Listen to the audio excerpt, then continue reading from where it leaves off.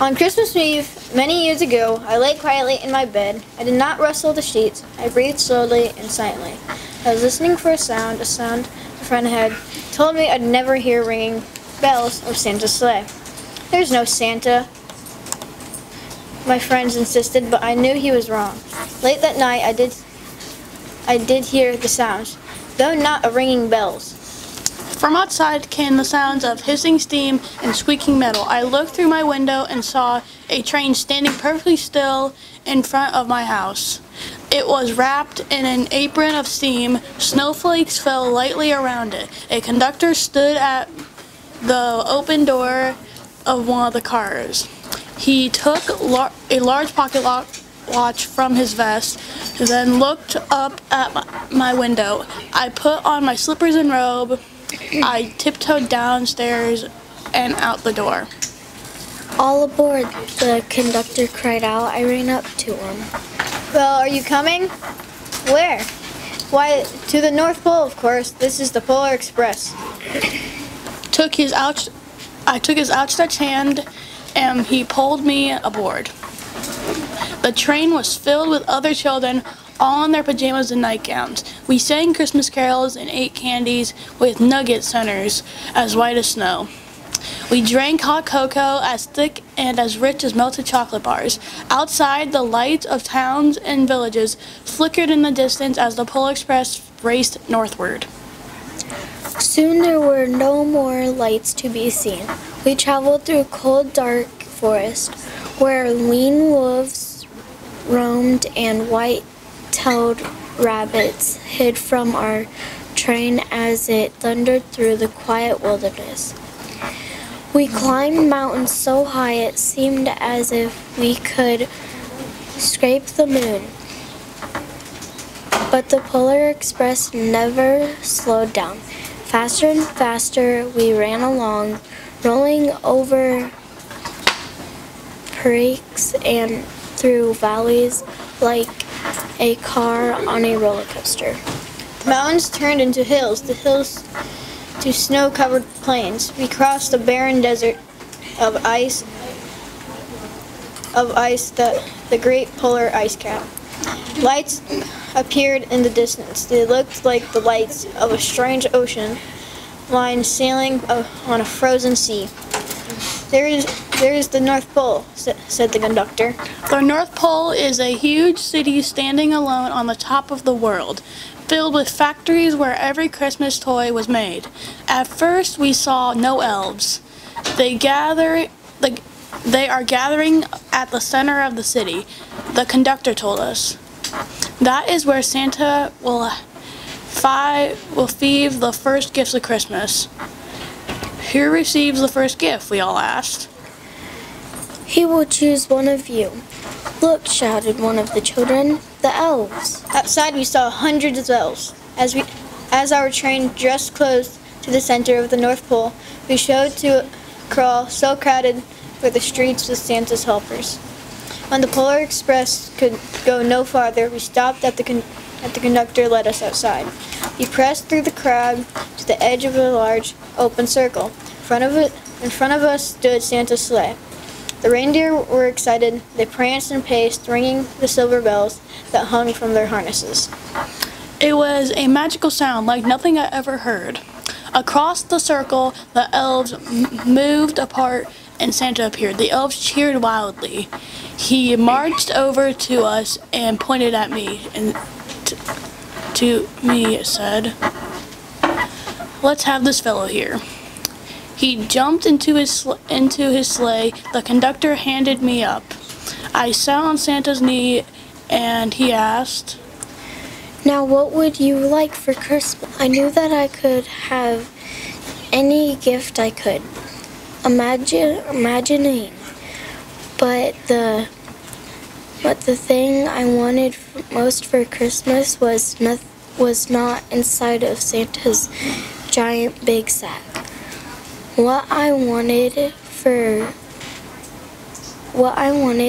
more than anything was one silver bell from Santa's sleigh. When I asked Santa smiled. He gave me a hug and told an elf to cut a bell from a reindeer's harness. The elf tossed it up to Santa. He stood holding the bell high above him and called out, "The first gift of Christmas." As soon as we were back inside the Polar Express, the only children asked to see the bell. I reached into my pocket, but the only thing I felt was a hole. I had lost the silver bell from Santa's sleigh. "Let's hurry outside and look for it," one of the children said, but the train gave a sudden lurch and started moving. We were on our way home. It broke my heart to lose the bell. When the train reached my house, I sadly left the other children. I stood at my doorway and waved goodbye. The conductor yelled something from the moving train, but I couldn't hear him. What? I yelled at him. He cupped his hand around his mouth. "Merry Christmas." Polar Express let out a loud blast from its whistle and sped away. On Christmas morning, my little sister Sarah and I opened our presents. When it looked as if everything had been unwrapped, Sarah found one last small box behind the tree. It had my name on it. Inside was the silver bell. There was a note. "Found this on the seat of my sleigh. Fix that hole in your pocket. Mrs. C." I shook the bell. It made the most beautiful sound my sister and I ever heard, but my mother said, "Well, I didn't shake the bell. My parents had not heard a sound." At one time, most of my friends could hear the bell, but You guys have to stop. You have to go back to my mother said.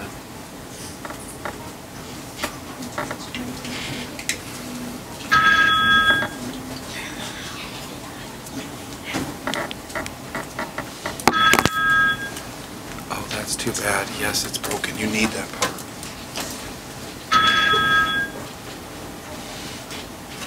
Miss Spencer?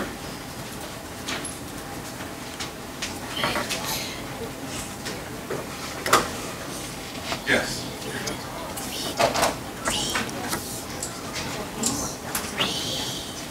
Let's just back up into the last "We're just four gonna cut lines. it out." What? It says, "Yes, the bell's broken" at the bottom. Oh, it's too bad. Yes. Yeah, you need that line. That explains it.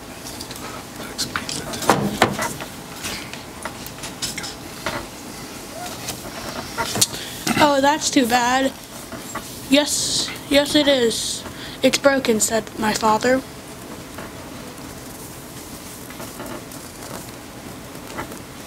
"Yes, it is broken," said my father.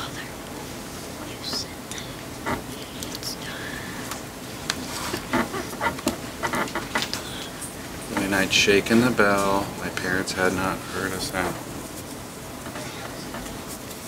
The end. No, it's not, guys. You have a whole page. Do we just restart? Just redo that part right now. When I'd shake the bell, my parents had not heard a sound. at one time most of my friends could hear the bell. It's too bad. Yes, it is. It's broken," said my father. When I'd shake the bell, my parents had not heard a sound. At one time most of my friends could hear the bell, but as the years passed, it fell silent for all of them. Even Sarah found one Christmas that she could no longer hear its sweet sound. Though I've grown old, the bell still rings for me, as it does for all who truly believe. The end.